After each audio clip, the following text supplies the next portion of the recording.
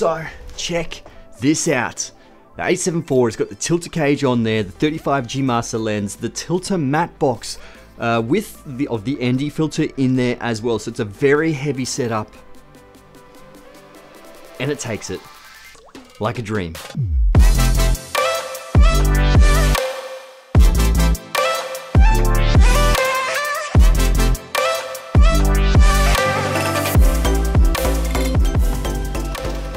Hey, what's going on, my friends? I hope you're all doing absolutely fantastic. And what's in this bag? You can probably see on the front there, it says ZHIYUN right there. This is the ZHIYUN WEEBILL 3, and this is a very interesting backpack. It's actually quite big for such a small gimbal. But this gimbal may be small, but it backs a pretty big punch. It can handle the Sony A7IV with my cage, the 35mm lens, and the tilter matte box system. It's amazing. It is so strong, and it's a really interesting design. It's got this pad here for the wrists, and it's got this really interesting adjustable handle. It's got a light, it's got a microphone. This thing is packed with everything, and the algorithm in this is the best to date. Hands down, it is so good. It's very reminiscent of this one right here, the M3, but obviously this one doesn't handle big full frame cameras. This one does. So let's get into the video. And in this video, we're going to be talking about this light right here, the FR100C. This is by ZHIYUN. It's a 100 watt tube light. What?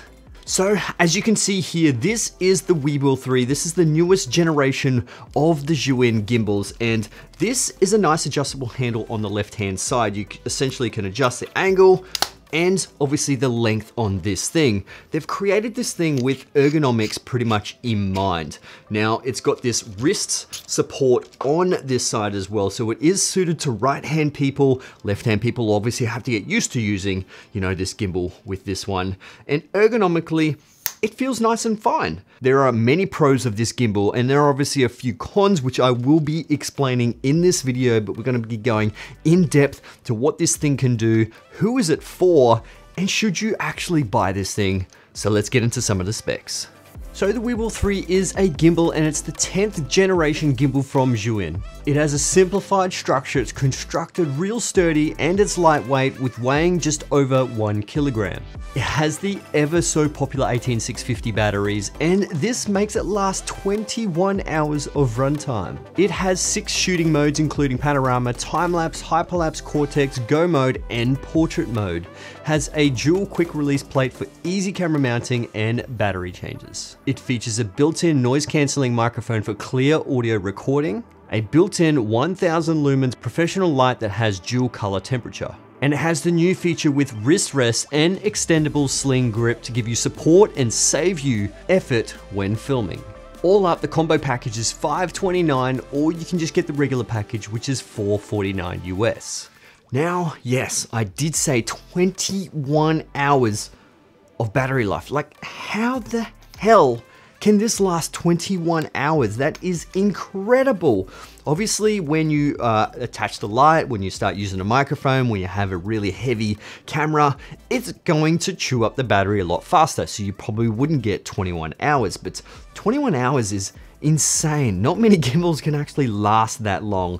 Now, this one doesn't have a removable battery. The batteries are internal, so you just charge it through the USB-C. Now, in terms of the design, let's talk about the design. There is the focus wheel on the front, so if you do attach a focus motor on here, you do have it on the front, which I absolutely prefer. I'm not a fan of using two hands if I have to. I want to be able to hold the gimbal with another hand, have a dual handle, and be able to focus with this front wheel. I really love that feature. And when it comes to this wrist support right here, you think, okay, well, why would I need a wrist support? I never would need it. But then when you have it, you're like, wow, Okay, I completely understand why they have this, but like I said, this isn't designed for left-hand people in mind. You do actually have to be right-handed for this because the control, the mode button, and the record button is on the left-hand side for your thumb, so it's not really suited to left-hand people, but that doesn't mean that you can't be left-handed and not use this right-handed. Really depends on your filming style anyway. Now also, this is a pretty random fact, but you can actually use the Weebill S base plate on the Weebill 3, and you're thinking, well, why the hell would I use a Weebill S base plate? Because this is the Weebill 3 and it's got its own base plate. Well, I've got the Weebill S and I love the base plate on that, and then I haven't actually done it on any other models, but it's really great because it's got a Manfrotto base plate, and then it also turns into an Arca Swiss plate. I use Arca Swiss for pretty much absolutely everything. It's just a really cool thing, but it does, obviously the Weebill 3 does come with its own dual quick release system, and you know, I do love it, but I know you guys don't care, but I can't show you the Weebill 3 base plate, well, because I lost it. I lost it within my move. I don't know where it went. Shh. Now they have regressed when it comes to the screen. The Weebill 2 had this big flip out screen, and now they've reverted back to just a regular small LCD screen. It isn't touchable, but you can go through all the features on here through the menu, or you can just click the mode dial on the side and just get into those, you know, quick pan follow or POV. It really depends on what kind of modes you want to be choosing and how you want to be shooting, but they have added in that light at the front. That is an interesting feature. I've never used it, but if you did actually want to be using it, you can actually have it, especially when it comes to just adding just that little bit of key light or fill light. Is actually quite strong. All you need to do is long press it, and boom, it turns on. That's at 100% right now, and it goes from 2600 all the way up to 5400 Kelvin. So you get obviously little gel pieces that you can put on the front here that you can change the color tone if you really wanted to. It really depends. I mean, it could be really cool for music videos. It could be cool for any kind of lighting, or just, you know, a little bit of eye light. It really depends on how you actually want to be utilizing this. But I mean, it's better to have it and not need it than need it and not have it, right? Now, the microphone. The microphone is a really interesting feature, and I guess if you are using a shotgun mic, the shotgun mic most likely would be the best option. So when it comes to the shotgun mic on top of the gimbal, it's not the payload that's the issue, it's actually the clearance. Like most gimbals, the clearance is going to be issue when you actually have that shotgun mic on the top. Now, that is the great thing why they actually have a microphone on the gimbal itself that you can attach into the camera, so that you won't have any of these clearance issues. Now, if you do have these kind of issues, you're gonna obviously have to mount the shotgun mic somewhere else on the gimbal, or you could go the wireless lav systems. Is it me? What is it? You wanna talk? Hello. Well, this is the microphone that's coming directly out of the gimbal. And then this is the internal microphone that's in the A7IV, isn't it? Let's go to the next one. House. And I think this is one of the coolest features of this thing, and I think every gimbal should have this, and that is this beast right here. So this is pretty much just a tool that you can obviously undo your base plates and all those kind of things. It just makes it so handy. You're not just using your keys, you're not using a coin.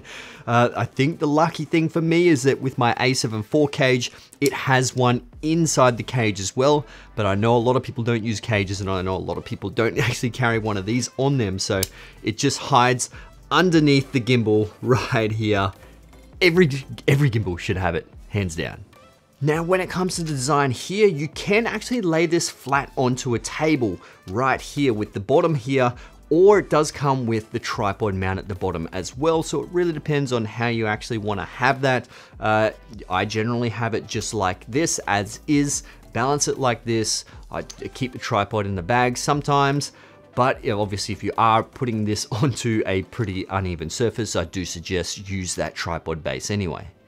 Now, one of the biggest pros, in my opinion, happens to be the ability to customize this front dial right here. Now, I've got it customized so I can use it as the tilt function because my thumb isn't really in the correct spot to be using this joystick here. And if I am undersling, I want to be able to control that tilt up and down because I've got it in pan follow to do all that motion. Tilt up and tilt down is so much easier with this front little trigger. So I'm very thankful for them to be giving us that ability to customize all these buttons.